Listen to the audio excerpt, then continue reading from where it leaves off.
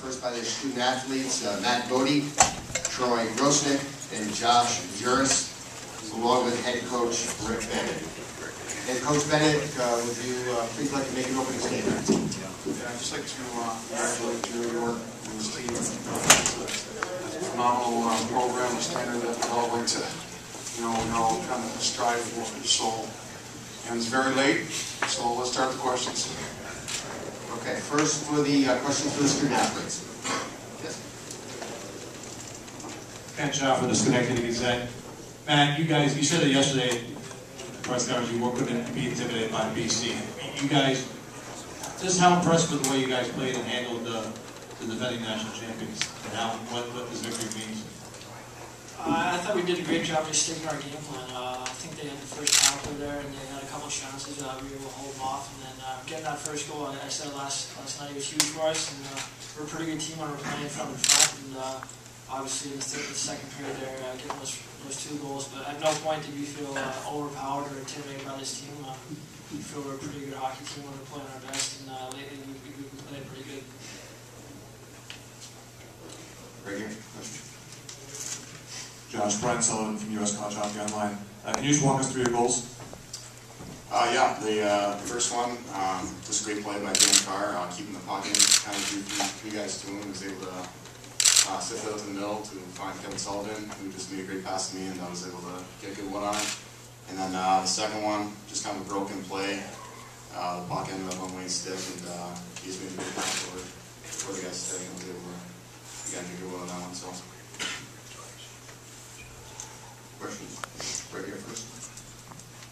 Matt Nato in U.S. College Hockey. BC mentioned, you guys as mobile defensemen jumping up into the play, and that was, something that they felt hurt them. How are you guys able to jump up and help, offensively, but at the same time, respect their forwards going back the other way?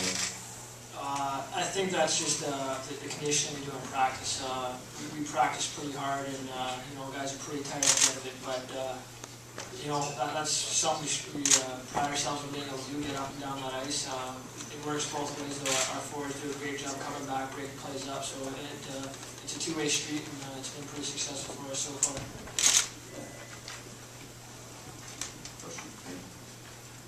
Troy, Ken Shaw from the Schenectady Gazette. Tomorrow night you're going up against a familiar foe, Quinnipiac. How much excitement, how thrilling is it going to be to face a foe and the regular season champion versus the tournament champion, the ECAC? Yeah, we're playing a great team over there. Great goalie, great D, great forwards, great coach, everything. They're first class. Obviously, they didn't go on a huge streak this season and win our regular season for all reasons. That's a really quality hockey club out there, and they were rated the #1 seed in the tournament for no reason. So, we got one win tonight against a good team, and we're looking forward to a big challenge tomorrow and hopefully picking up another W. Troy, Brian Sullivan. After last year's run to Frozen Four, do you feel like this was a bigger game, bigger opponent than Michigan State or UML? Not really. We don't really worry about who we're playing too much. Treat every game the same way. Obviously, when you get to the NCAA tournament, you're going to be playing some pretty big name schools. And obviously, Boston College is a first-class program, and we're not going to be intimidated by anybody anymore. I wouldn't say it's a bigger game just because it's the first round, and last year our biggest game against Fair State, because that's the furthest we got. And we're looking to get to there again. Hopefully, we can get a win tomorrow. Matt, Joseph, College Hockey Days. Can you just talk about your team's ability to shut BC down on power play tonight?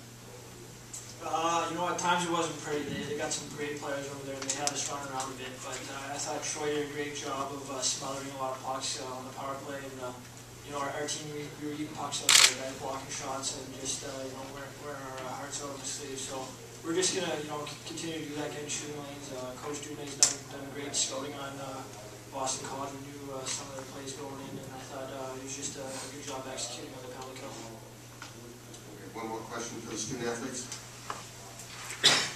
Josh, for you, you guys came into this NCAA power play with just 1 for 12 in the last 4 games. How important was it to get going tonight with 3 power play goals?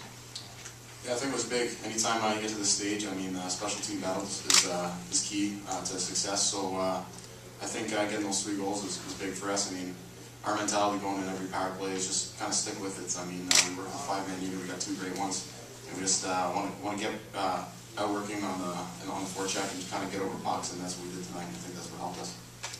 Okay, thank you. We'll now dismiss the student athletes. Let them head back to the locker room. Keep Coach Bennett around.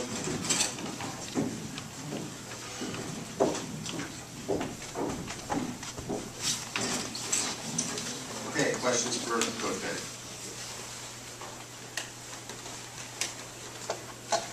Great catch, shot. Back to use that. How important were those 2 4-4 goals to start the second period? You know, taking from 1-0 to 3-0. You guys had the momentum. Well, Ken, it's a shocker that you had the first question, so I'll start off with that. It's real big. I mean, you need, to get the first one. It was absolutely paramount for us tonight, I felt. And we just kind of fed off it, and, two good plays by some, pretty good hockey players.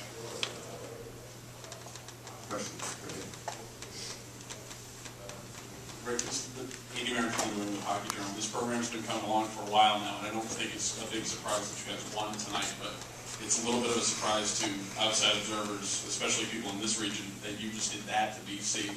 Did you guys surprise yourselves at all that you were able to hang 5 goals on BC and keep them shut out for as long as you did?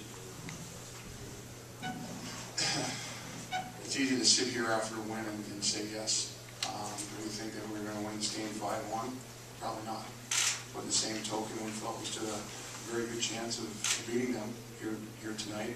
This program's had some pretty big wins over the past few years versus Minnesota, Michigan. Sorry, Jimmy Bennett, for son Mac, but those are pretty good programs, excellent hockey programs, and tonight was just another win here for us. Anything else? Just College Hockey News. 3 power play goals tonight, and you held BC over 7 on the power play on them. Can you just talk about how important special teams were for your team tonight? Well, as you heard the student athletes talk about it, our PK, Joe Dooley and Jason Tapp do an excellent job of getting these guys prepared for what's ahead. And the power play, our volunteer assistant, Joe Beal, basically runs it, does a phenomenal job as well. And going into it, we were 1-1 for 13, so we did some work there, and we got some puck luck tonight there. Hey, Coach, do you feel that you were able to capitalize on any particular weaknesses that you saw on footage, or did you just do exactly the same thing that you always try to do?